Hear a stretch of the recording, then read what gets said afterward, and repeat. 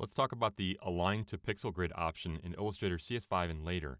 This is really exciting because if you do anything with web design, and you're creating objects, content, whatever, you've probably done it before where you save for web and devices and the edge looks kind of fuzzy. And you're like, well, what's going on? Well, we can take our artwork now and align it or snap it to a pixel grid.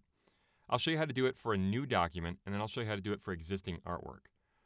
So for a new document, if you go to File, New, and you choose the correct document profile. If we don't do the document profile or you have print selected, it honestly doesn't matter. The key here is to come down to Advanced, toggle that open, and you'll see Align New Objects to Pixel Grid. So this is going to say anything we create, any specific vector artwork is going to align to the pixel grid. So I'll click OK.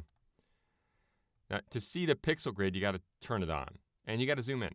So I'll go under View, make sure that Pixel Preview is selected or turned on. And this is just to preview it. You don't have to turn it on to actually have it work. I'll go to let's say a rounded rectangle tool and click and drag to draw. And I'll just fill it with some kind of, I don't know, like a red color or something. That's great. And I'll zoom in. So I'll zoom into the corner. And you'll see the pixel grid showing up.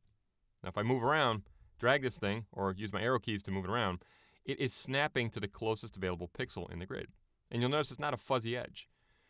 You'll also see that if you go to the Transform panel, either up in the Control panel or here, which is under Window Transform, here's where the selection is.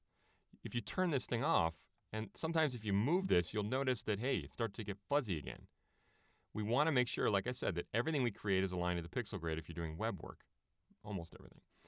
And then if you go out and draw another object, it will automatically do that for you. Now, if you're starting with, let's say, a document that doesn't have it, you didn't set that in the beginning.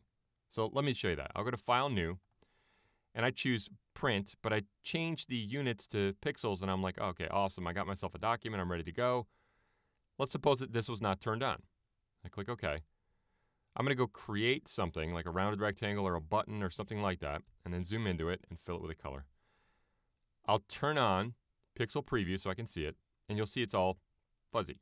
If you look right here in the Transform panel, what you can do is you can select all your artwork or the artwork you want to snap and come to Transform and choose Align to Pixel Grid, and it will do that for you.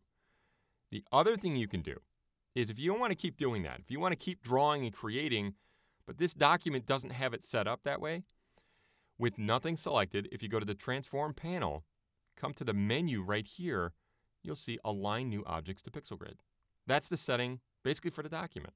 So if I turn that on, nothing selected, and I go create, let's say something else, a rounded rectangle, automatically going to be created, or aligned rather, to the pixel grid. So that's kind of cool. So you can do it to existing documents. Now as far as, I want to show you symbols. This is kind of interesting. If I go to Symbols, and I've got a symbol library open here, I want to drag out a symbol. I'll drag one out. You'll notice that you cannot align a symbol using the Transform panel to the grid. You can double click on it and go in and edit it and select its content, and I'll zoom in here so you can see it, and then align that content to the grid. You'll see it kind of snaps, that's good. You can also do it this way. This is, I think, a little bit easier. Let me double click to deselect. Go back over to the symbol over here. If I double click on it, or when I create it, you're going to see I can fix this thing. And I'm actually, sorry, I'm in the library here. I need to go to my Symbols panel, my bad. Come over here, you're going to see, if I double click on it, I'm going to edit it. But if I come down here, you'll see this little icon, which says, okay, here are the options for this thing. If you set up a symbol, you create your own, when you create it, you can tell it to align to the pixel grid automatically. If you already have symbols that are existing, you can open those up, the symbol options rather, clicking on the little menu there. There's a couple ways to get there. Turn that on or select that, click OK, and they will automatically snap to the pixel grid as you drag them on the page or put them on the page. So that's kind of cool. Working with the Align to Pixel Grid is a great thing in most cases because it does make it so you don't have the fuzzy edge and life is good. Anyway, there you go. Just want to show you a little bit about Align to Pixel Grid.